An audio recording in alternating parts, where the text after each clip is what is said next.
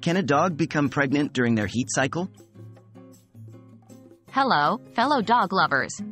Today we're going to tackle a question that often comes up for many pet parents.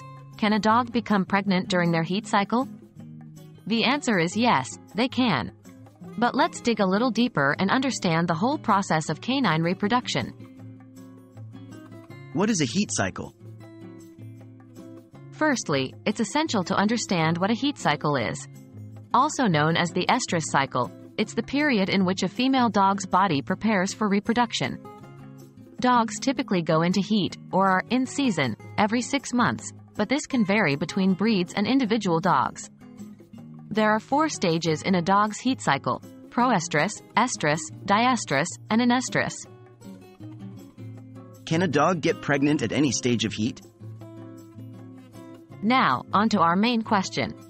Can a dog get pregnant at any stage of the heat cycle? The answer is no. A dog can only become pregnant during the estrus stage, also known as standing heat. This is when the female is most receptive to mating and her body is ready for fertilization. This stage usually lasts 9 days, but can range from 3 to 21 days. How do I know if my dog is in the estrus stage? Good question. A female dog in estrus typically shows clear physical and behavioral signs. She may exhibit a change in tail position, known as flagging, where she holds her tail up and to the side. She may also become more affectionate or show changes in her behavior. Physically, her vulva is swollen and she will have a bloody discharge, which becomes lighter and changes to a straw color. How to prevent unwanted pregnancy? If you don't want your dog to become pregnant, you should avoid leaving her unattended outside during her heat cycle, especially in the estrus stage.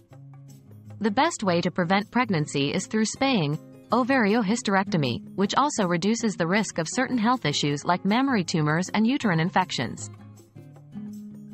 In conclusion, yes, a dog can become pregnant during her heat cycle, specifically the estrus stage. Recognizing the signs of estrus can help you prevent unwanted pregnancies.